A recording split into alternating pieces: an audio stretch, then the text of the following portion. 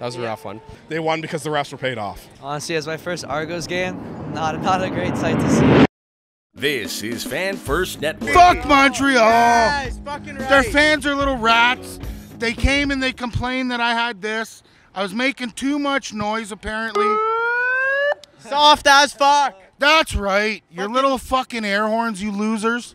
Fucking soft ass French fans, man. Fuck the French. Yeah, I fucking agree. What about you? Any thoughts? Same shit. Fuck the French. We are no longer undefeated. They stay undefeated. Tell me what you saw today. Hey, man, honestly, the French being undefeated, it's not the worst. As long as it's not Hamilton, we could work on our defense a lot after today. But our offense was looking sturdy. Like, our offense was looking very prominent. It was looking promising that we could end up winning and end up in the Grey Cup this year. 100%.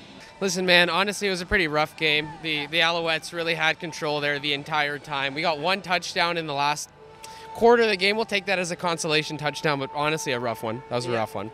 I saw a lot of copium from the Alouettes. They threw a lot of short passes. Yes, they did not throw anything decent the whole game, and they won because the refs were paid off. 100% agree.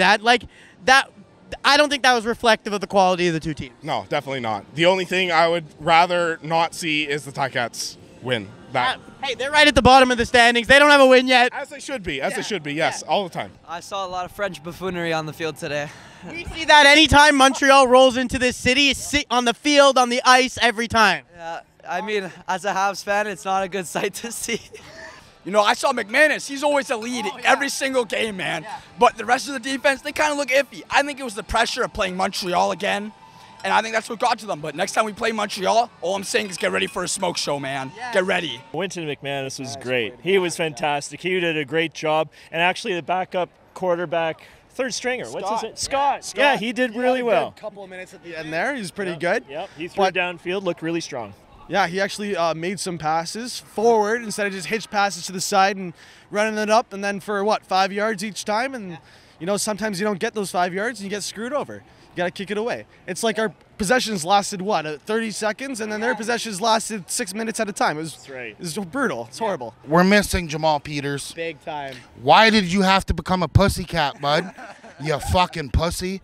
We needed you here, but you know, a couple turnovers, a couple bounces this way or that way. We're okay. Yeah. It's only one loss. Hey, man, we were undefeated coming in today. We're pretty good. That's right. And look, Montreal last year when they beat us out, we were 16-2.